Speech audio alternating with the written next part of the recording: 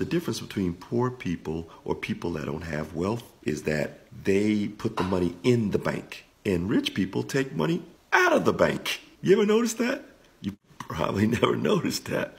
But so you put the money in the bank, and then they take your money, the poor people's money that earned their check, and then they put the check in the bank, and then they use their debit card to do transactions. And then they save for the things that they want to do. And then they charge you, they give you this little bit of interest, and they charge you to actually keep your money in the bank. Why?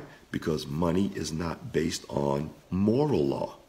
Money is based on water law. So it is a lending institution. The rich go in and they take money out, and the poor go in and they put money in. And then they lend you the money that the poor put in, they lend it to the rich.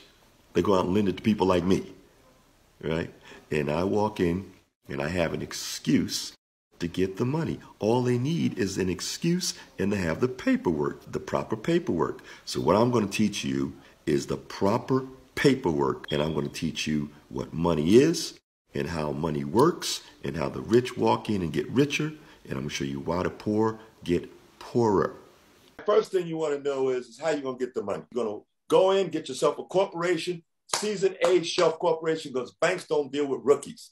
Next thing you're going to do is you're going to walk into the bank, tell them exactly what they want, because once you tell them what they want, then you open up an account, then they're going to put the money in the account, they're going to fund the corporation, then you're going to say, now I got the money, what do I want to do with it? That's what you're going to do. The basic steps are build the corporation right, put the stuff on the corporation that they want to see, and walk out with the money. It's as simple as that. It's not rocket science. Just do it. Like and subscribe and go and get that money.